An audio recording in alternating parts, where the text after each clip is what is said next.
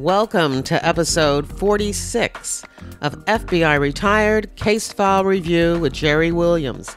I'm a retired agent writing crime fiction inspired by actual FBI cases. In this episode, we get to speak to retired agent Joe Pistone. Now, Joe served in the FBI for nearly 27 years. However, he is primarily known worldwide for the 6 years he spent infiltrating one of the New York Mafia families as Donnie Brasco, his undercover alter ego. This was a mission so secret, only a handful of agents in the FBI knew what Joe Pistone was doing and where he was, as he secretly gathered vital intelligence on the Mafia and its criminal ways. The work Joe Pistone did was so incredibly dangerous that it has been documented in numerous books, documentaries, television shows, and the 1997 feature film Donnie Brasco, starring Johnny Depp and Al Pacino. Once the undercover assignment was closed down, Joe spent the remainder of his bureau career testifying in federal court all over the country for mob-related trials, and at the FBI Academy, helping to establish the FBI's undercover program and training courses. Joe continues to this day to travel overseas, lecturing and training law enforcement officers how to go undercover. I want to thank my FBI classmate, John Legata, episode 21, for connecting me with Joe Pistone. I emailed John and I said, do you think Joe, who he worked with undercover for a number of years, would do the podcast? And he emailed me back. He said, Joe said yes, he's going to give you a call. And Joe called. He was gracious. He was generous. We spoke for over an hour. And I am just thrilled. I could die right now and go to podcaster heaven based on this interview. The only other interview that I aspire to after this is interviewing former FBI Director Louis Freeh. So I'll keep working on that one too.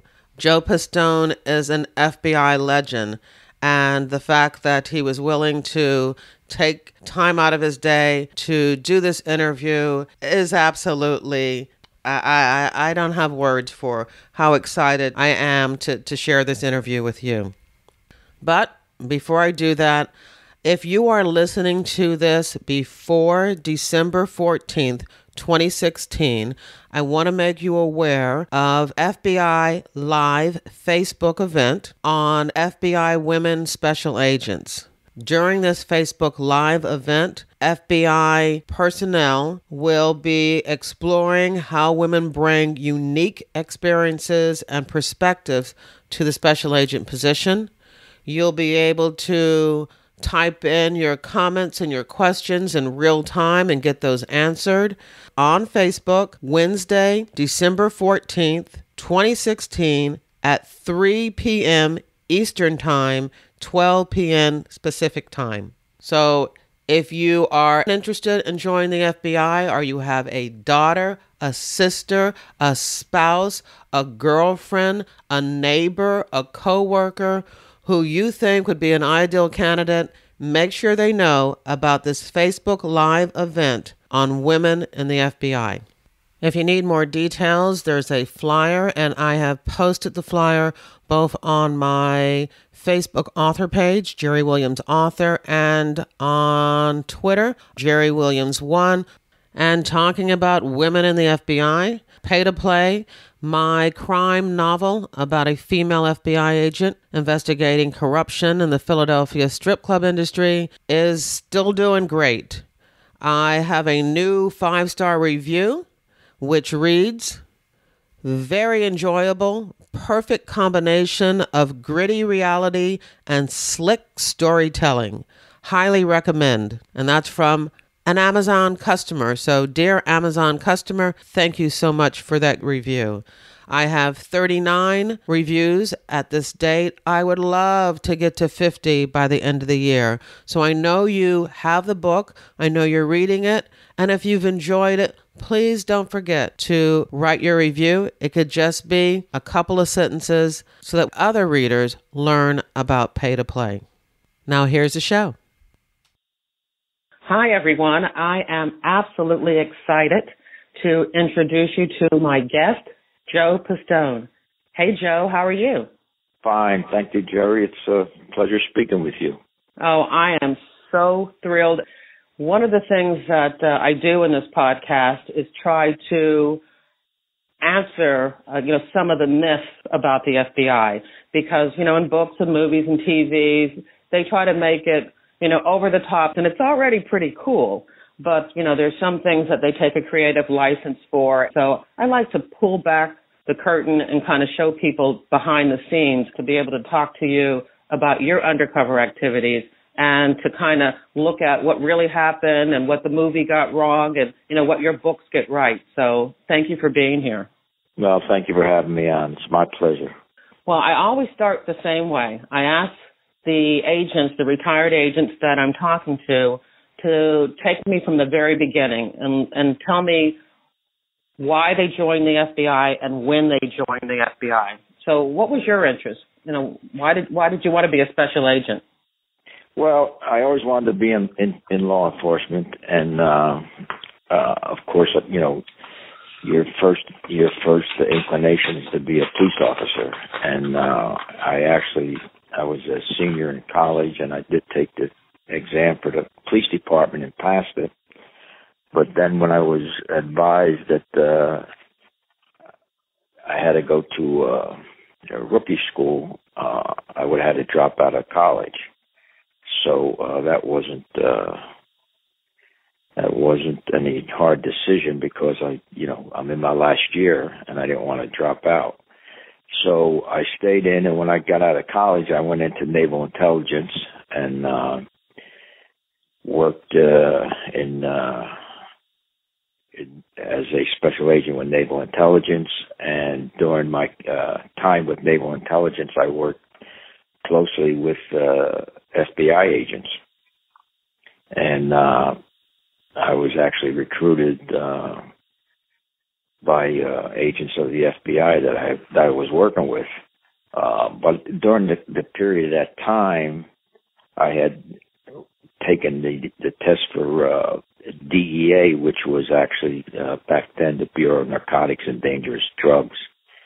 And I took the test for the FBI, and the FBI called first. So that's how I got into the FBI, and I'm proud to say that I worked under Mr. Hoover. So that's how long ago that I entered the FBI. But that's basically it. And where are you from? I'm from Paterson, New Jersey. Okay. And I grew up in an all Italian neighborhood, so I didn't grow up with a silver spoon in my mouth, so to speak. I knew the way of the streets and had some street smarts, growing up that I acquired, and they carried over into my career as in naval intelligence, and then into the FBI. So I guess it was recognized early on that I turned out to be a pretty good investigator because of my growing up and my street smarts, and was asked if I wanted to do a couple undercover investigations early on in my career, and I did, and it just took off from there. Did you ever work anything else? Were you always directed into organized crime? Well, in my first office, which was Jacksonville, Florida, I worked all criminal violations. I worked bank robberies, fugitives. Most of my investigative experience was in the field of organized crime. When I say that, I mean gambling cases, prostitution cases, bank robbery cases where the bank robberies were actually bank burglaries carried out by gangs. So I never really worked any national security cases except when I was in naval intelligence. Then I worked some national security cases. But in the FBI, it was all basic criminal. I was a criminal agent. So how far into your career did you start doing this undercover? Well, actually, which I really don't recommend. My first year with the FBI, I started doing undercover cases and these were basically gambling cases where I would go into gambling dens, and because again, before I went into naval intelligence and the FBI, I did a little gambling in my day in the neighborhood, so I knew about gambling. So, and also back in the day, local prostitution rings were big down south, and as I said, my first office was Jacksonville, Florida. So some of the cases were attempting to infiltrate the pimps that were prostituting the ladies. So actually, Jerry, early on in my career, I would say my first year in the FBI, I started doing, and these were all short-term operations. And then later on, I got into long-term operations. When I say long-term, I'm talking like 6 months, a year. And then, of course, I got into the 6-year operation when I infiltrated the Mafia in New York City. Yeah. Well, the people that listen to this podcast are pretty sophisticated. They're pretty informed because they've been listening. I think this is going to be my 46th interview. So they've heard from different agents who have worked undercover. And the ones that have worked undercover later in their careers, talk about training and going to undercover school and meeting with a psychologist to, assess, what's going on, in their mind. None of that existed when you did this, right? No, none of it existed. We had no real undercover program back in the day. And it was basically, any undercover case was basically run out of the field office. And then later on, I would say maybe around 72, maybe 73, we had one individual at headquarters by the name of Bob Lill, who was a terrific individual, great FBI agent. And he was involved in the first big sting operation where we opened up. When I say we, I'm talking about the FBI, and Bob was the coordinator of it out of Washington field office. They opened up a business, a fencing business, where they were buying all stolen articles and commodities from street thieves. And from there, that's when FBI headquarters finally realized that this was a good investigative tool. So Bob went to headquarters, and he was the only individual that started to coordinate between offices, undercover operations. And then eventually, as time went on, and the FBI saw the success in undercover operations, that they expanded Bob's role at headquarters and brought in a few more agents and made it into a solid unit there.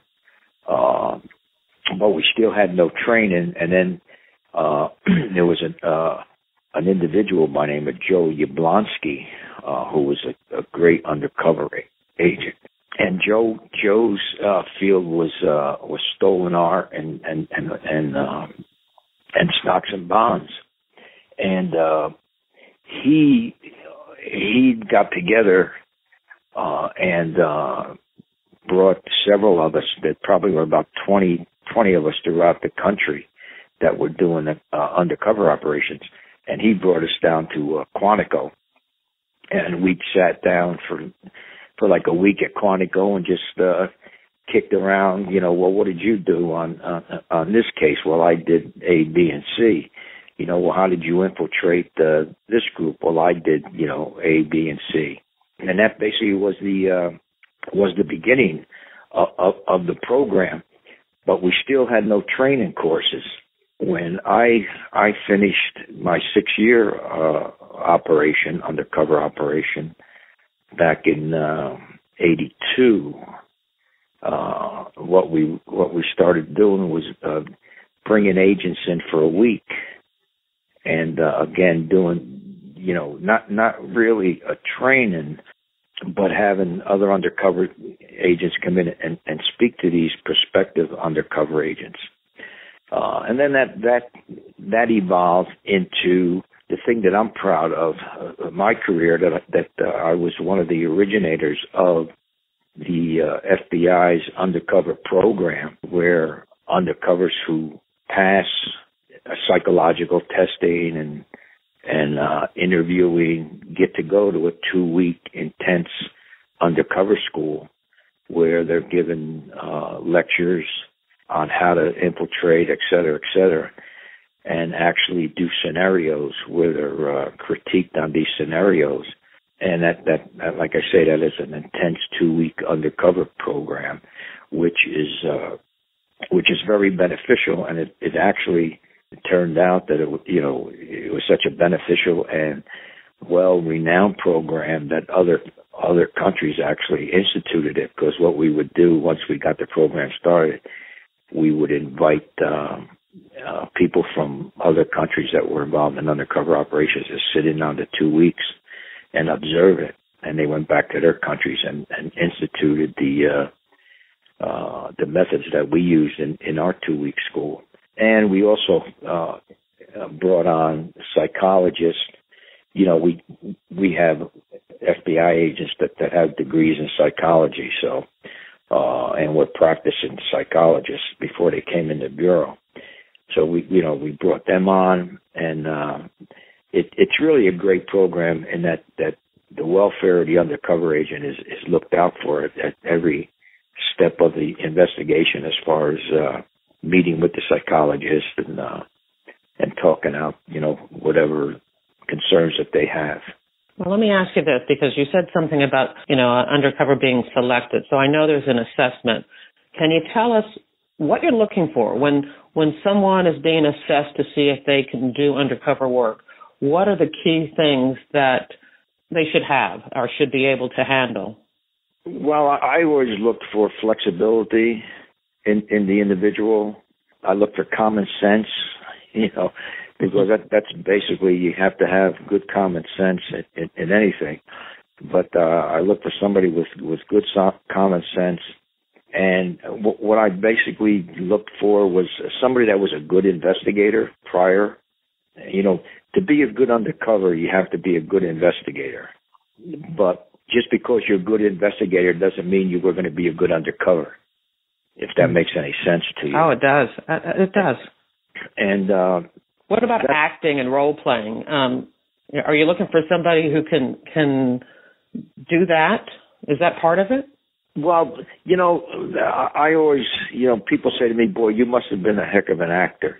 Well, you have to be natural, because, what I always answer is, look, when you're acting, you're reacting off somebody else's conversation.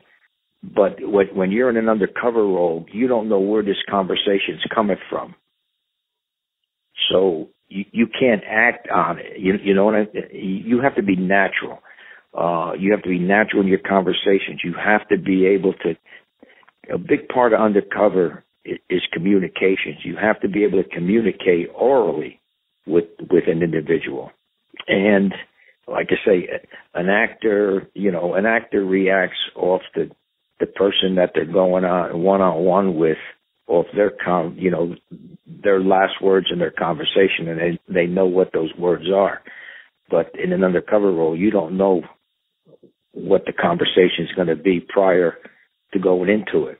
So that's why I always say, I'm looking for somebody that has common sense, somebody that naturally has has no problem in a conversation, someone who can react to the situation, quick on their feet, so to say.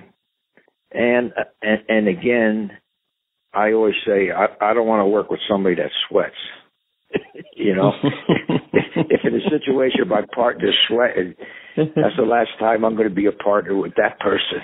Never let them see you sweat. That's exactly right. But I have to, you know, like I say, I have taught undercover schools all over the U.S. and in many foreign countries. And the FBI by far put together the best program for undercover agents, from the selection process to the 2-week school. And, you know, just because you get into the 2-week school doesn't mean you finish it. Oh, really? So people fail? Why would they fail? Well, because they sweat. When it comes to the scenarios, they, you know, lack of a better term, they start sweating, or they can't keep up the conversation, because in the scenarios, you know, the prospective undercover may be going 1-on-1, 1-on-2, you know, 1-on-3 with bad guys. That's the way the scenario's set up. So, and like every student is critiqued after, you know, during the scenarios and after the scenarios. So, and again, just because you're selected doesn't mean you're going to make it. And just because, again, you were or are a good investigator doesn't mean you're going to be a good undercover. There's that extra sense that person has in them that makes them stand out from the others, where they can do the job. Well, let's talk a little bit about your 6 years, because when you did this, none of this was in place. I mean, I guess deep inside you knew you could do it, but the people who selected you to go undercover to infiltrate the Mafia, they were just guessing that you would be good at this. So why did they choose you? Why you? Well, I was in New York, and I just come off a 1.5 year undercover operation where I had infiltrated a gang of thieves that was operating up and down the East Coast, stealing high-priced vehicles. And so when that was successful, and I was fortunate enough, again, you know, to be successful in all my other undercover operations that I was involved in. And when I got back to New York, I had a great supervisor by the name of Guy Barato, who was thinking about starting an undercover operation to infiltrate actually fences that were dealing with the Mafia in all the stolen commodities and properties that the mob guys were doing. So when you started this thing, the intention was not for you to get as far as you got. That was like a surprise? Yeah, the intention was actually to infiltrate the fences. And for your audience, you know, fences are individuals that buy stolen property and then resell it. And these fences were the fences for the Mafia. They were buying this stolen property from the Mafia and then reselling it. And that was the intention. And it was scheduled for a 6-month operation. Fortunately, I was able to bypass the fences and met some Mafia guys and started hanging around with them. I mean, you know, it's a long story. It took me six or 7 months to actually start talking to anybody and make any headway. Because, you know, with the Italian Mafia, you just don't walk in and say, "Hey, I'm Donnie Brasco. I want to deal with you." When I did make contact with the mob guys and convince them that I was, and my profession was a jewel thief. I was a professional jewel thief. That's what my criminal profession was. Okay. What was amazing about it is that, you know, these guys, when I say these guys, the Mafia guys, everybody knows everybody within their circle, or they have the ability to, you know, a mob guy in Manhattan has the ability to reach out to a mob guy in Brooklyn and say, hey, do you know Donnie Brasco? So I could not say I was from anywhere in New York because they could have checked that out. Right. So again, what you do is, I'm not going to give away any secrets, but you have to have a legend. You have to come from somewhere, and the basic thing is you have to know your enemy. You have to know everything about your enemy. And what I do is all my undercover classes, I instruct them to read The Art of War. It's a book written thousands of years ago, and in this book it tells you how to defeat your enemy, what you need to do, and actually, you know, it's used today in a lot of military circles. And I instruct all my students to read that because you can't defeat your enemy unless you know your enemy, and you have to know everything about them before you decide what your legend is going to be. So, for an example, right? I grew up Italian, so I pretty much know the Italian, you know, how Italians think and how, and especially the Mafia. Italians are very family orientated. Not only the Mafia family, but, you know, with their blood relatives.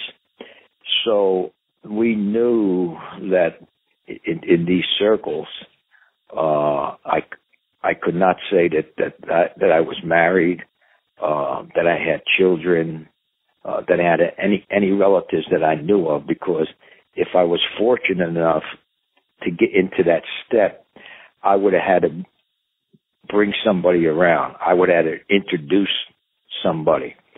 So my legend was I was an orphan.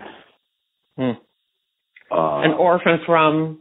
An orphan that grew up in an orphanage that left the orphanage when I was like 16, but the orphanage had burnt down. So we found an orphanage that had burnt down, and there were no records available.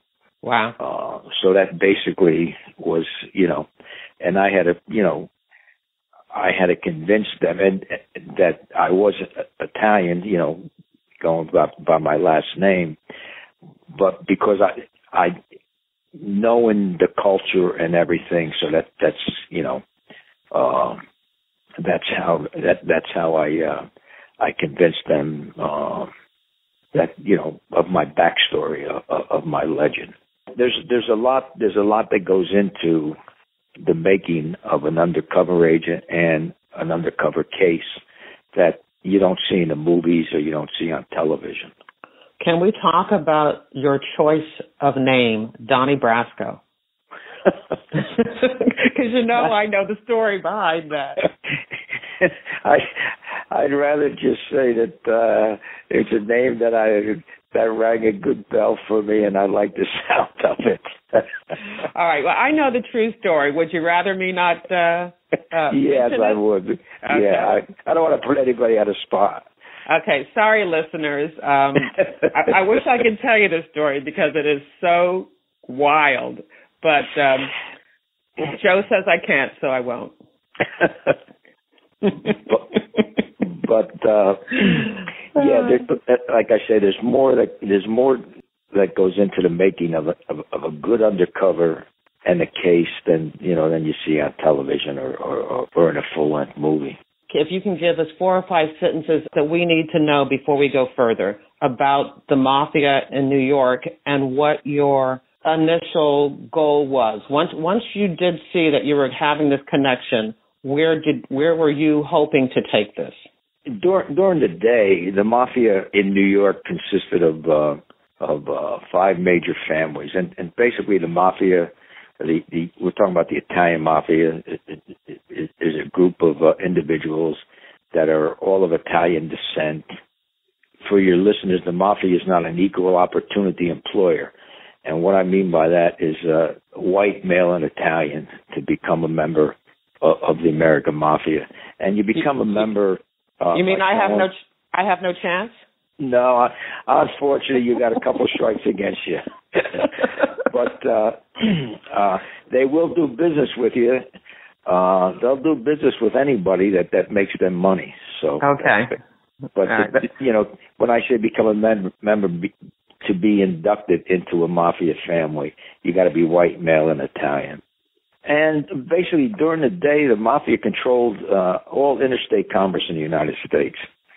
There wasn't anything that they didn't control. They, as far as politicians, judges, law enforcement, labor unions, they were the power structure as far as organized crime. And basically, once like I say, it took me 6 or 7 months in order to really get involved with anybody of any consequence. But once I did, then of course the powers that be said, hey, we've never had anything like this before as far as any undercover dealing with Mafia guys of this consequence.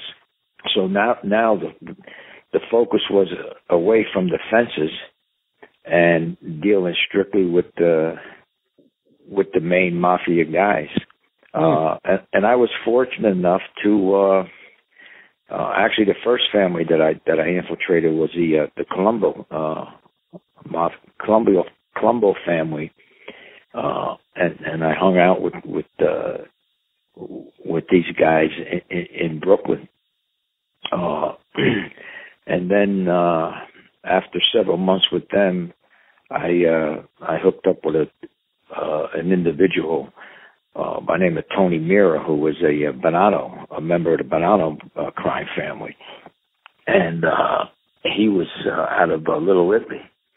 So I started hanging out with him in Little Italy. He introduced me to another individual, another Bonanno Mafia guy by the name of Lefty Ruggiero, and I became really close with him. Tony Mira went back. He had just got out of jail, and then he went back to jail. So I became very close with Ruggiero, and through Ruggiero, I became close to the individual, several high-ranking individuals of the Bonanno family, and they took a liking to me, and I was able to, during the course of this investigation, Jerry, which is not, you don't read about this much, but I was able to marry the Bonanno crime family with a crime family in Milwaukee called the Balistreri crime Mafia family to do business. And why was that important to do that? Well, because we're marrying a Mafia family from New York with a Mafia family in Milwaukee to conduct an illegal activity, and that was through. We had when I say we, I'm talking about the FBI, had an undercover operation going in Milwaukee against the Mafia there, and it was thought, well, let's see if we can get these two families together to conduct illegal business, and I did, and again, you have to know the workings of the Mafia, how they operate. Because one family can't go into another family's territory without permission. So this took several months, but we did it. And then later on, the FBI had another undercover operation going in Florida. I was able to engineer another marriage between the Bonannos and the Trafficante Mafia family in Florida. And what this did, this was great for our intelligence in that we were able to determine how the mafia works throughout the country, how they deal with each other, what procedures have to be taken for one mafia family to operate in another mafia family's territory. And I also, during the course of this, was able to identify mafia members that we hadn't identified prior, and what other illegal activities they were involved in, and unfortunately was able to identify individuals that they were paying off as far as law enforcement officials and politicians. Wow. So it was a great trove of intelligence information, besides being an investigation that was very instrumental in charging these individuals with criminal violations. Well, let me ask you about that, because, I mean, that takes evidence. How were you recording this? I mean, were you doing FD 302s? Were you doing, inserts and having a file? How was all of this being recorded as evidence? I had an individual, an FBI agent, who I would call on the telephone. How often? Well, whenever I had information of evidentiary value or information that was of intelligence. So it all depended on how much information I had. Or I would meet this individual, say, at the Museum of Natural History in New York, or the big New York City Library. Of course, fortunately, most of my guys weren't visiting the Museum of Natural History or the library. And I would just regurgitate to him this information. And then he would reduce it to, as you said, a 302 or a memo or an insert, depending on what the information was. So you have to remember, having so many conversations in one day, the only conversations I trained myself to really focus on were ones that I knew were of evidentiary value or of intelligence information that I didn't think that we had. So during this 6-year period, how many times did you go into the office? None. Wow. None. My only meeting was with one or two individuals, FBI agents that I would give this information to, but I never went into an FBI office during that 6-year period. All right. And what about your family? I know, I watched the movie. Matter of fact, I watched it again last night. Mm-hmm.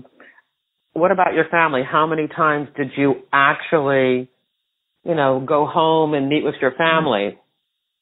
Yeah, unlike the movie, that didn't seem real, so that's why I'm asking. Yeah,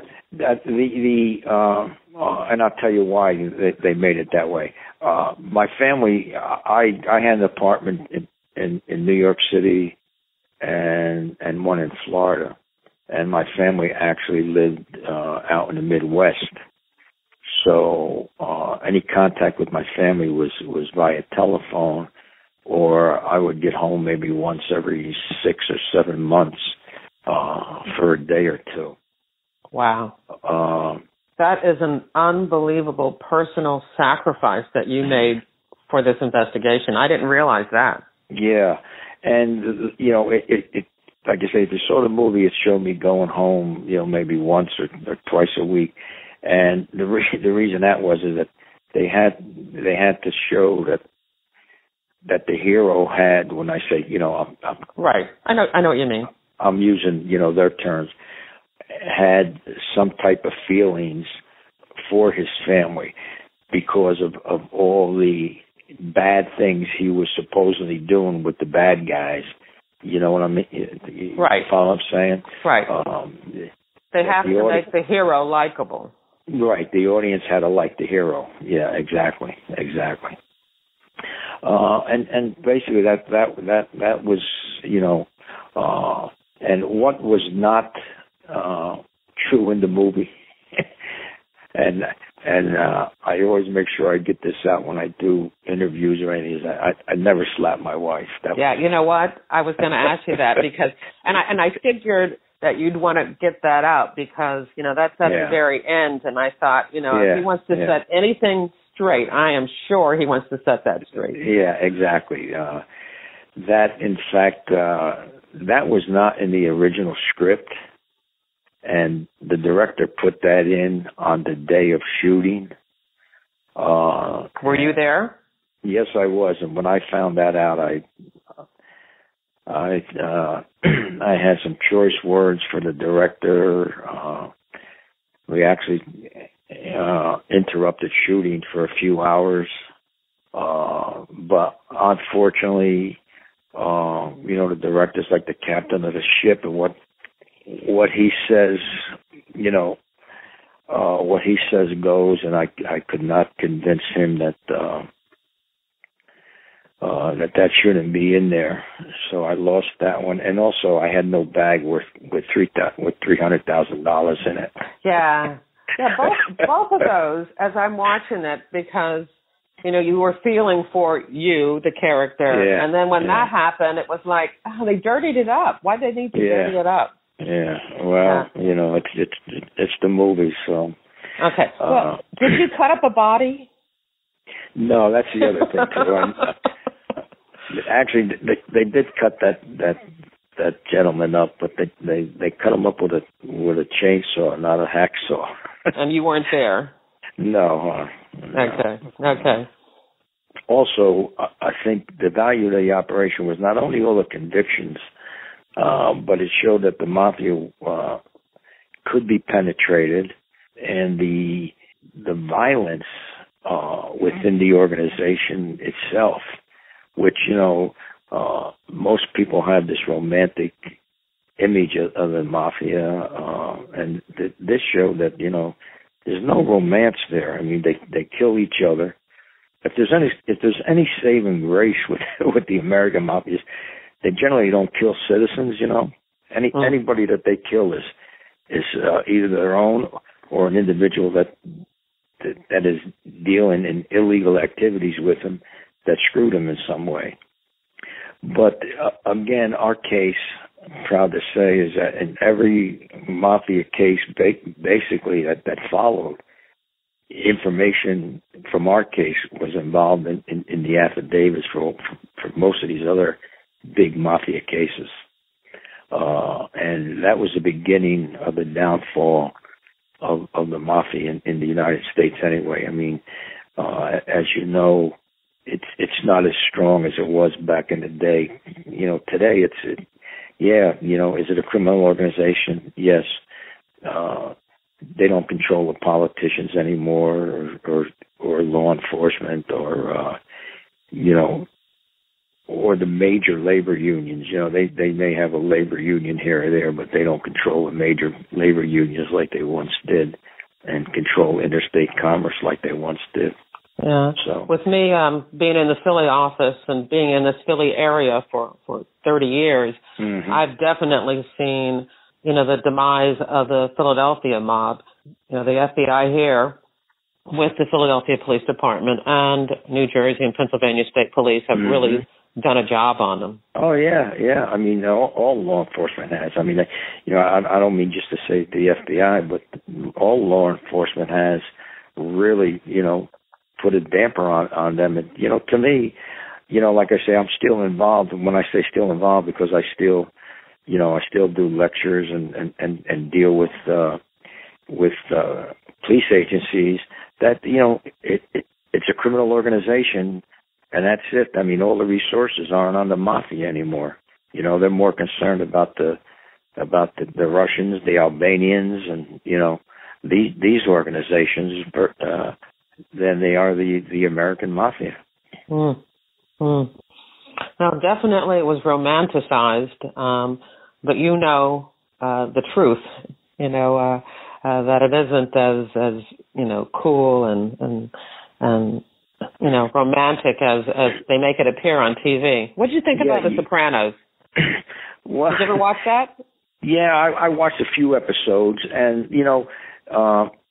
to me, The Sopranos it showed how violent they are, and the treachery within each group. I mean, and the jealousy and the envy that takes place within these groups.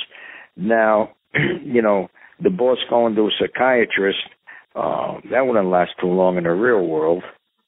But everything else, it really showed the down and gritty lifestyle. What amazed me is how these guys, every day you wake up and the two thoughts are in their head.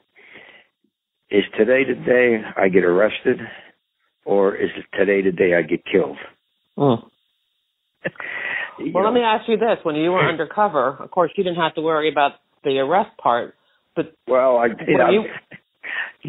yeah, you do, because you're going to get arrested with these guys, So, okay. But I know what you mean, but, But were you worried about, is this the day I'm going to get killed? Was that a part of your psyche? Oh, sure, because once you're identified with these guys, the opposition, when I say the opposition, there's always jealousy and envy, and once you're identified being with a certain element, I mean, if there's a plot against that element, you're involved in it. I mean, I was identified by the organized crime squad of the New York City Police Department as being a member of the Bonanno crime family, because we did not involve any other agencies, police agencies, in this investigation. We did not involve all FBI officers of the investigation. I mean, it was held to a very tight group of individuals on a need to know. So after it was over, we found out that that I was on the record with the NYPD as an organized crime member. And also during the course of this investigation, there were two factions within the Bonanno family, and if you saw the movie, I mean, those murders took place. The side I was on murdered three individuals that wanted to take over the family, and when that happened, I was given a contract to kill an individual that didn't show up for that meeting. Obviously, I didn't kill him because he went on the lam, he went on the run because he knew that the contract was out on him. But that was the only time during this investigation that I carried a gun. That gun was given to me by the bad guys because now there's a shooting war. And that's basically the reason that we ended the operation, was because of the shooting war within the Bonanno family. For two reasons, I take it. One, to make sure you're safe, and also to end that. I mean, once exactly. you take everybody down, right? Yeah, wow. I mean, we had so much evidence of criminal activities, and we had so much intelligence that I had identified members of other families, more members in the Bonanno family, the upper echelon of different families who were running the families. And then again, this shooting war was going on, so we couldn't continue because I was getting knowledge of who was going to get killed. And then again, I was targeted by the opposition, so that's why we terminated the undercover operation. Well, let me ask you about this, and I'm sure people have asked you this question, over the years. Post-traumatic stress. Did you feel that you suffered that? Did you experience any of that? Jerry, I never did, and I'll tell you why. Because the one thing that I preach to undercover agents is you have to be yourself. Don't try to be another personality. A lot of undercovers, they have a misconception of what bad guys are like. And this misconception comes from television and the movies. Right, tough guy. Exactly. Never change your personality, because you can't. Because you develop problems when you try to be personality A with the bad guys, and then go back to if you're just a personality B. And I never did. I just was me. I did what I did. I never cut out going to the gym. I never cut out going to the movies. So I kept that part of my prior life active. So I didn't lose my personality in that. And a lot of guys think, well, geez, if I go to the gym, these guys are going to think something's wrong with me. If I go to the movies, and I'm going to the gym. They know that I like to work out. I mean, who cares? Mm-hmm. They knew that I liked the movies. You come right up front. Hey, I'm going to the movies this afternoon. Anybody want to come? Or I'm going to movies tonight. Because in everybody's world, everybody has a life. And you just stuck to your life, so you didn't have to. That's it. That's it. I just was who I was. Well, I take it there are people, and you would know this, having worked in the undercover program after, your activities. But I take it, there are agents who do lose themselves. Yes, you're definitely right, and we'll find out because they do change their personalities and try to be tough guys or think that this is the way all bad guys act. Bad guys don't go to the gym. Bad guys don't run. Bad guys don't go to movies. And you have to get involved in different things besides illegal activities. Talk about sports. Talk about politics because they do. That's the important thing is you have to be yourself. And now, do you see things that you don't normally see? Yeah, but you have to have the ability to stay focused on the task at hand. Why am I here? Well, I'm here because I'm an FBI agent and I'm on an investigation. And it just so happens that the investigation entails undercover. And that's it. I'm not a social worker. I'm not here to rehab anybody. My job is not to rehab them. Hmm. If they're breaking the law, my job is to gather the evidence and let the courts then decide what they're going to do with them.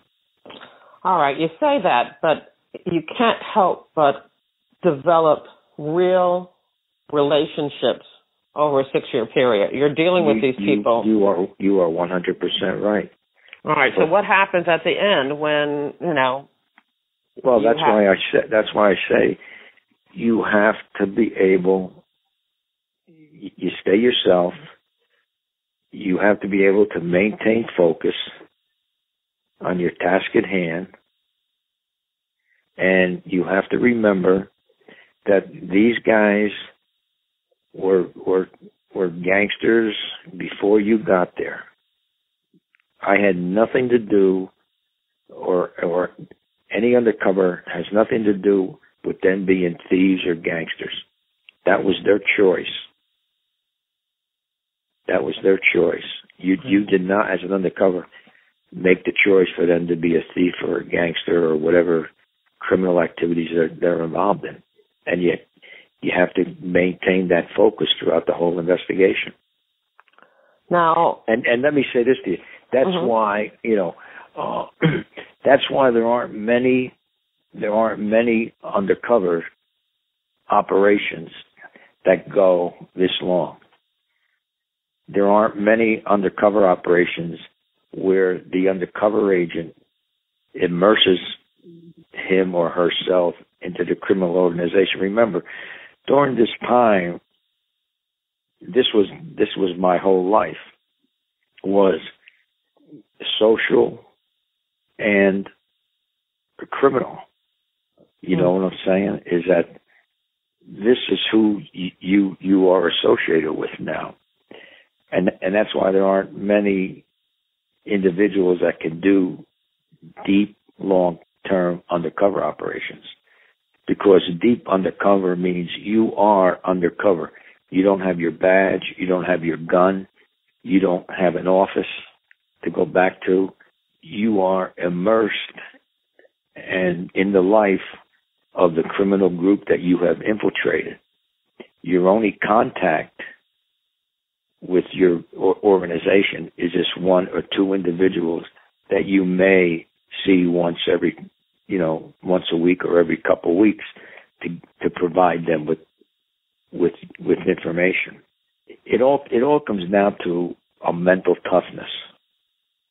And a lot of people have mental toughness, but I'm not saying this because it's me, because I got you got Steve Salmeri, you got John Legata, you got guys that did it, but you can count on your one hand probably how many out of the thousands of undercovers that did it. And they just had that extra click of mental toughness that they could do it. Well, let me ask you just a few more questions. One of them, I need to know about the movie, whether it was true or not. Did you disappear for weeks where no one could get in touch with you and no one knew where you were? No. Okay. I mean, I would go, I may have went a couple weeks not contacting my guy, but that was a relationship that I had with him, and in these undercover operations, the undercover has to have a very trusting relationship with the individual that we call a contact agent. They have to trust each other and know what each other's goals and values are. Now, he may have not heard from me in a couple of weeks, didn't know where I was because I had no surveillance in New York. Now, this may have upset other people who, when they say, hey, have you heard from Joe? No, I haven't. Well, when was the last time you heard from him? Well, maybe 2 weeks ago. Well, how come? Well, he hasn't contacted me. But you know what I'm saying? Right. It's that trust that he had in me that, when I knew I had to contact him, I would. All right. So your experience with the FBI is totally different than mine. I mean, for 26 years, I went into the office every day. I worked every day. I did a little of those short-term undercover stuff. Usually I was playing somebody's girlfriend. They were going to a boxing match, and, I would be flown in to be their girlfriend so they wouldn't have to be set up with a prostitute. But that was it for me. And I could do that because basically it was just, kind of socializing with that particular agent who was undercover. But other than that, I came home every day. When you finished this undercover role, what was your experience? How much time did you have remaining in your career? And were you able to adapt back into the FBI with the suit going into the office with the briefcase every day? Yeah, well, it was a little different in my situation, Jerry, and the reason being is that once the operation was closed down, I was dealing with prosecutors in the Eastern District, the Southern District of New York, prosecutors in Milwaukee, and prosecutors in Florida, and also with briefings at FBI headquarters. So when it ended, it didn't end. Exactly. And then once we started trials, I mean, then I was assigned to Quantico. But then once we started trials, you're prepping for a trial, so you're in that district. And another trial, I had several trials going in different districts at one time. I was basically involved in the case, ongoing. And then finally, when the cases ended, I was instructing at Quantico, so I never really went out and did a bank robbery case. My whole existence then with the FBI was in the undercover field of putting together the undercover school, teaching at the undercover school, instructing at organized crime in services or organized crime schools. I did a lot of work overseas, countries that we were, that we had a worker relationship with in the undercover field. So I was kept pretty busy that way. Are you still busy that way, especially with the FBI? Does the FBI still have you come in occasionally? Well, I was up until 2 years ago. I was teaching at every undercover school that the FBI was put on. I haven't done it in the last couple of years, but I'm very involved in putting on schools and undercover and organized crime overseas for DOJ, and I've done some for the State Department. So I travel overseas a couple times a year for DOJ and do classes on organized crime or undercover, and also within in the U.S. for local police departments. Cool. So I'm pretty busy actually, and I got a show on right now called Deep Undercover on the Escape Channel.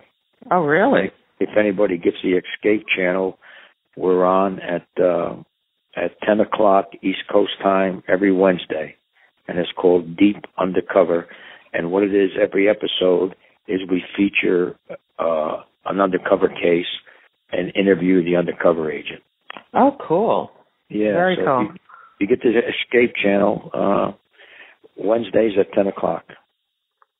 All right, so, and I haven't asked you a lot about the actual undercover case because there's so many books, and there's documentaries and videos and things like that. And I figure people can go and watch that. And actually, everything that you've ever written, I have links on this episode's show notes, so they can go right to your nonfiction books. So, thank you. Thank you. So here's my last question, because this was fascinating to me. What I'm doing now is working full-time as a crime fiction author. And I know there's a few other agents. Most agents, when they write, they're writing nonfiction books about their cases. Right. And there's a few of us that have now started doing crime fiction. And John Legata has his book out. And there's a Dana Ridenauer has a book out. So there's a few of us and myself. I was shocked. I had no idea that you've actually written 4 crime novels. 4 crime and 3 non. Yeah. In fact, I'm writing another one right now. So tell us about that, because that's totally different to me. And I'm sure somebody who's writing nonfiction is going to be upset that I said this, but to me, writing nonfiction, is a lot easier. But when you write a crime novel, when you write a novel, there's really, there's a method that you have to use to capture your readers and to make it interesting. And you have to be willing to go beyond, use creative license to add a little juice to things. How did you learn how to do that? And what made you interested in writing those crime novels? Well, you only can write so much nonfiction about what you've done. The fiction, a lot of it, of course, is told from personal experience. But when you put it in a fiction type setting, a fiction novel, you can expand on it and go either way you want to go. Because, as you know, a lot of the stuff is cut and dry. The nonfiction stuff is cut and dry. This happened, this happened, this happened. So what I do is I take the real events and then just take them to where I think the audience wants to go with them, and where their mind would like it to go. You can do a lot more with it like now, I'm in the process of writing fiction about when Donnie Brasco now was out of the bureau, and they're trying to bring him back to do something. When I was working on getting ready for our interview over the weekend, that's when I found out about your crime novels.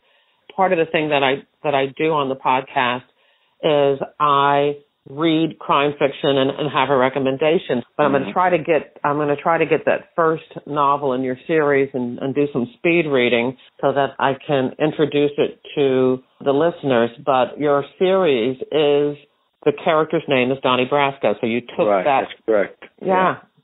Oh, that is so cool. Mm-hmm. Yeah. I love writing crime fiction. I'm supposed to be working on my second book now. The first one's doing very well. It just came out in September. Great. But I'm spending so much time on the podcast that I think that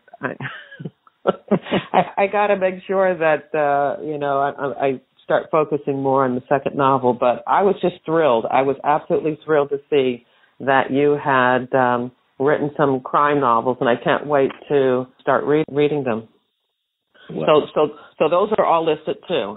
Show notes for this episode, if people were to go to my website, jerrywilliams.com, I'll have all of the nonfiction books that you've written and the crime novels that you've written, so they can just go right to those links and check them out. Well, thank you. I appreciate it. Yeah. And I appreciate the chance to do this conversation with you. It was very pleasant and enlightening on my part. All right. Is there anything that I missed? Is there anything that you want to say that kind of wraps this up? No, I think you pretty much covered everything. Just thank you. Okay. Thank you very much. No, thank you. I mean, I know you're going to hate that I say this, but you are FBI royalty, and you don't know how absolutely thrilled I am to have this opportunity to talk to you. My husband, because he's from, South Jersey, and he's always been fascinated with the mob. When I told him that I was going to be interviewing you, his mouth flew open. He knows all about you. So, my husband liked me anyway, but now he's looking at me. now it's extra. Yeah, now he's thinking like, God, this podcast thing that she's doing that's taking so much of her time is paying off in some ways, So, yeah, it's so cool. That's good. Thank you, Joe. Thank you. I appreciate it. It's my pleasure. And that's the end of the interview. As always, back at jerrywilliams.com, you'll see a photo of Joe. He's still incognito. He has on sunglasses and a hat. There's also links to a fantastic documentary on Joe where he talks more about his undercover exploits. And there are links to all of his books, the 3 nonfiction and the 4 crime novels, which I'm still so excited about. If you enjoyed the episode, please share it with all of your friends and family and associates.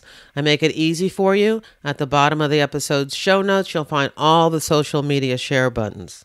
My crime fiction recommendation for today is Joe's novel, Donnie Brasco, Deep Cover. I did not get a chance to finish it, but I'm telling you, from the chapters that I have been able to read, it's fantastic. One of the things that I noticed that he did in this book, again, his character is Donnie Brasco, and he follows the same scenario of going undercover with the mob. But there's a lot more emotion involved in it. This Donnie Brasco talks about being under stress, being emotional, being lonely, and although Joe Pistone tells us it's fiction, and I'm using air quotes, it's giving us an insight into his feelings and emotions experienced during his undercover days. So, my crime fiction recommendation for today is Donnie Brasco, Deep Cover. And while you're on Amazon downloading Joe Pistone's ebook, if you haven't already, please consider also downloading a copy of my crime novel, Pay to Play. I just want to remind you that my time and the cost of producing these podcast episodes is supported by those of you who have purchased Pay to Play, and I want to thank you for your support of the podcast and of my crime novel. Don't forget that I have the 2017 FBI G-Man collectible calendar for you. The other day, I got glossy brochure paper. I printed out several copies of the calendar. I took it to the local office supply store. They put holes in the top, and I took a spiral coil and threaded it through, and voila! Holiday gifts for my FBI friends. That file is available for you to download on my website, jerrywilliams.com.